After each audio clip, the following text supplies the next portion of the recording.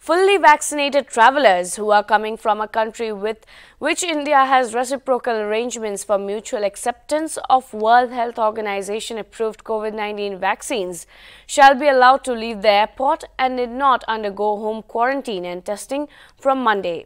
According to the revised guidelines for international arrivals released on Wednesday, the Union Health Ministry has said that the travelers will, however, have to produce a negative COVID-19 RT-PCR report.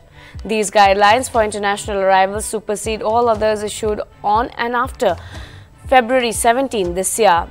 The ministry further stated that in view of increasing vaccination coverage across the globe and the changing nature of the pandemic, the existing guidelines for international arrivals in India have been reviewed.